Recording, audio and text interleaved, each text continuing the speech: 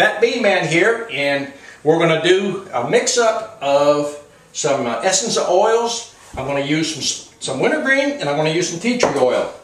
And I'm going to mix it up in this blender, and when I mix it with water, this is oil. Oil and water don't mix.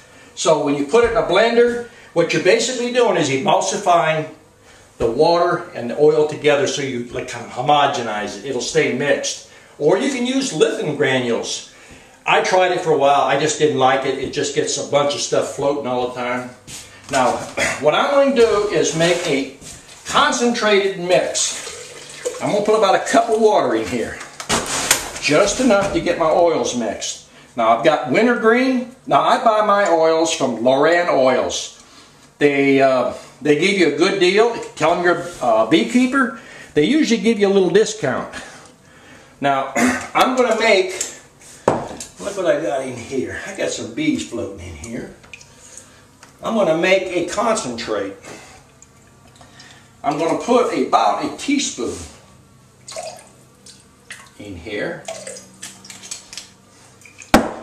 And this is tea tree oil. This will help kill your mites, and this is an antifungal, antibacterial. That'll get your fungal problems taken care of for the fall. And going into winter, you have healthy bees. Now I'm going to use just about 3/4 of a teaspoonful. And now I'm going to put the top on this, and I'm going to blend this on low for at least 5 minutes until it gets white milky. Now, this is a ½ gallon mason jar. And this here is where I pour my concentrate. This is super concentrate right now, and when I pour it into here, I'll add water up to the top line. Now when you get to the top line, this is an old jar, there's little tiny lines on here. Those are basically 1 cup lines. You'll take 1 cup and you'll put it into a gallon of sugar syrup. A good, thick, 1-to-1 or better syrup. Feed it to the bees. You can feed it to them for at least 3 to 4 weeks. Do it once a week or twice a week feeding, and you're not going to have a problem. Alright, see how nice that is mixed? It's got a nice smell to it. Now, if you're using your wife's blender, I learned the hard way.